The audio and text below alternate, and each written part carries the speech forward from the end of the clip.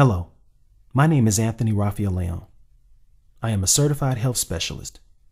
What I do is enlighten, encourage, and empower people to take back their own health. This is done through education of how the human body is designed to function, what we do to sabotage our health, and what we can do to correct these ill conditions through applying simple yet effective principles to bring the body back into balance. What you're about to listen to is about a 10-minute segment from the first chapter of my book, entitled Digestion Takes Precedence Over Disease. Take an uncanny journey from mouth to anus. If you feel a little uneasy about the subject matter, it's probably because it's where most have never gone before. Chapter 1 is called A Reality Check, and you'll see why after you've listened. So sit back, relax, and take in this powerful dose of knowledge. Death from prescription drugs, unnecessary surgeries, not to mention infections or germs, kind of scary. Let's talk about that for a moment. There was an expose on 2020, October 14, 2005, showing how hospitals are not as clean as we thought. The headline showed, "Hospital infections kill tens of thousands every year." The expose was so frightening that I believe anyone viewing it in a hospital's care would experience feelings similar to impending doom. Please be advised, you as the patient have a full right to quality health care and should demand it. Doctors and nurses shouldn't feel offended otherwise, because it's their job, and you are a paying customer that expects quality service. One patient was only 63 years old who had surgery to fix her broken shoulder and contracted an infection that left her immobilized. 4 months later, she died. Betsy McCaughey, a former lieutenant governor of New York and founder of the Committee to Reduce Infection Deaths, said, "These infections kill as many people each year in our country as AIDS, breast cancer, and auto accidents combined." She also said, "Most states have not required hospitals to report their infections or provide that information to the public." Dr. Rick Shannon, who was chief of medicine at Allegheny General Hospital in Pittsburgh at the time, had viewed the data on patients in the hospital's ICU and was shocked. He said, 51% of everyone who got these infections died. Half the people who got one died. After his findings, Dr. Shannon gave the order to the ICU staff to reduce infections to 0 in 90 days. The nurses thought it couldn't be done. Here's the shocker. After a week of his order, the hospital staff acknowledged the culprit was themselves. Each one had their own particular way of washing their hands, changing dressings and catheters. Dr. Shannon said no one actually knew what the right way to do it was. And not knowing what the right way to do it was, that all these little errors could creep in that would lead to infection. What a mess. The problem was finally corrected after 90 days, where the hospital went from 49 to 0 infections.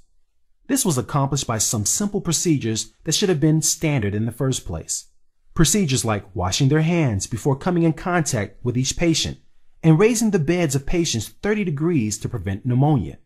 Maybe there should be more exposés to keep these and several other industries on their toes when it comes to us, the consumer, receiving quality products and care.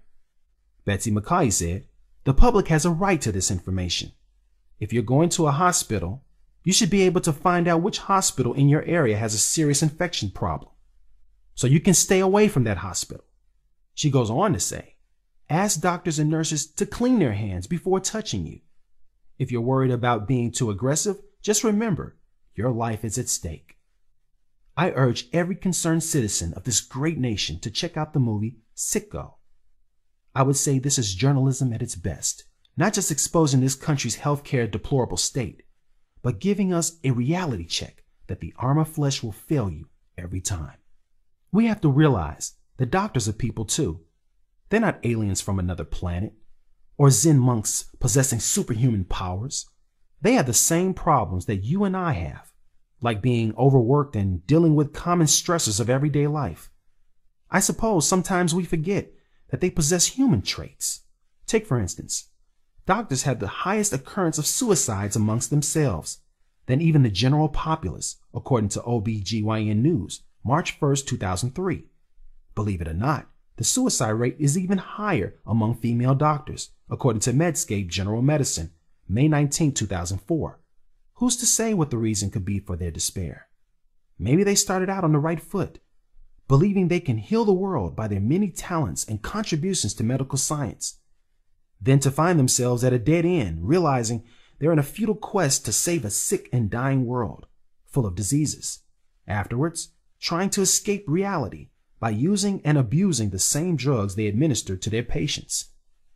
Let's not place all the blame on doctors, but look toward ourselves for the burden of responsibility.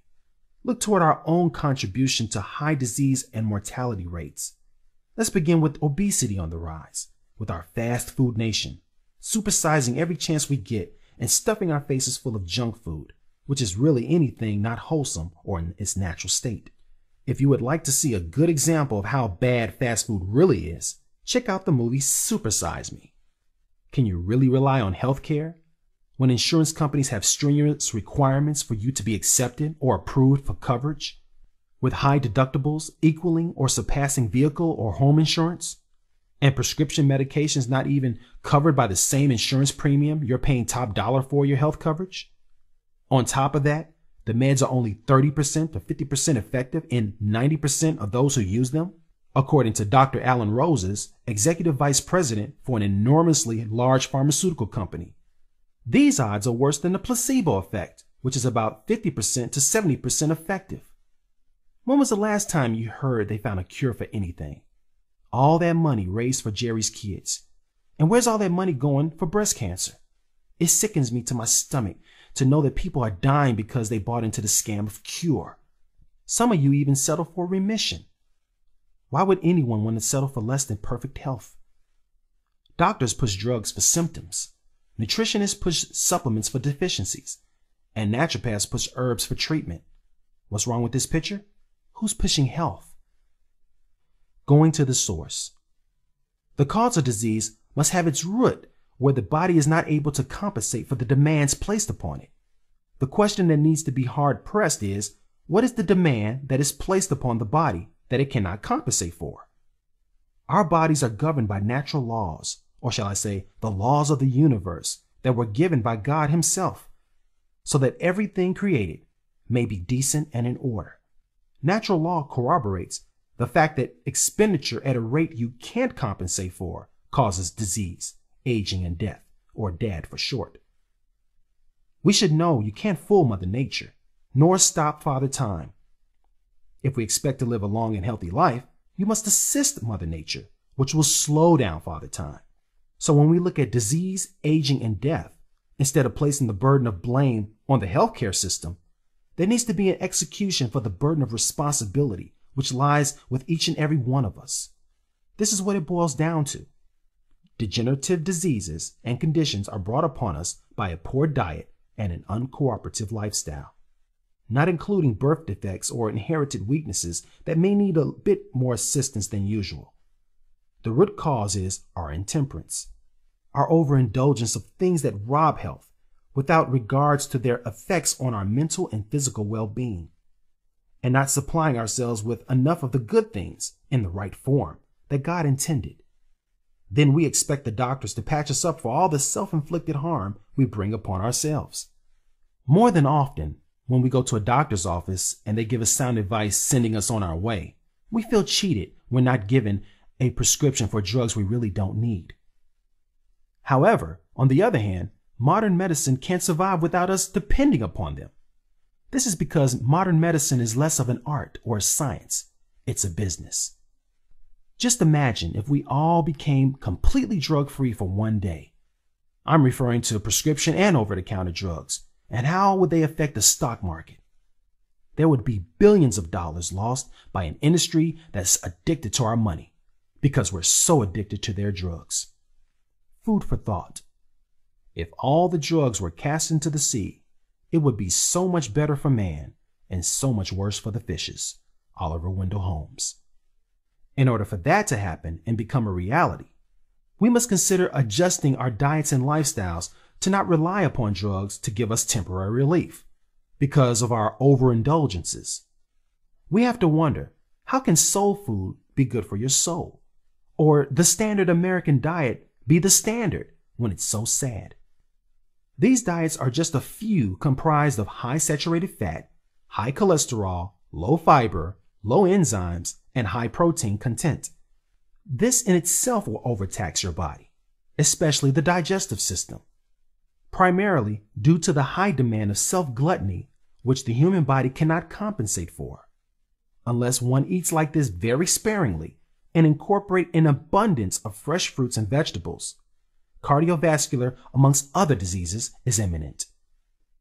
For a very simple and effective way to counteract the ill effects of high saturated fat and cholesterol, which severely packs on the pounds, refer to the chapter, A New Start to Optimal Digestion. You also have those who might say, you have to die from something. So why not enjoy your life now, because life is short? And short it is, with heart disease, cancer, and stroke on the rise. Also walking around like a zombie with Alzheimer's disease.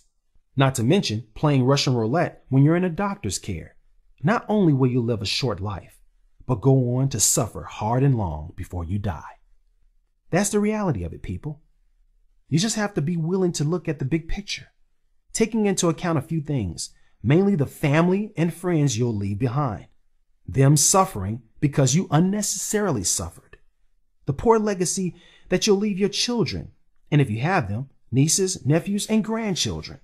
Last but not least, the Lord and God, who you will greatly disappoint by not letting your light so shine to all the world, so you could set a good example of moderation as a Christian and child of God. The human body has an innate or inherent ability to self-correct. So let us trust in the Lord always and lean not to our own understanding.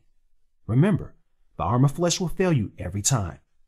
God knows exactly what's best for the human body because he made it from the ground up.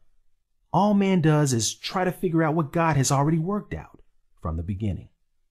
Now that you listened to this brief yet informative segment of Chapter 1, I really hope you enjoyed it.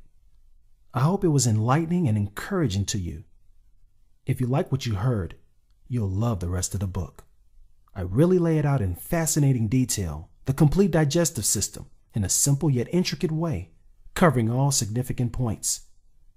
I believe after you've read it, you'll be amazed and utterly awed at how simple it is to be healthy, as well as how easy it is to be deceived and shystered by flim-flam artists selling colon cleanses, kooky advice, and cure-alls. The information contained in the book will arm you to be more prepared to tackle your own health challenges and work with your healthcare provider. My hope and prayer is that you have a prosperous, happier, and healthy life. Thank you for listening.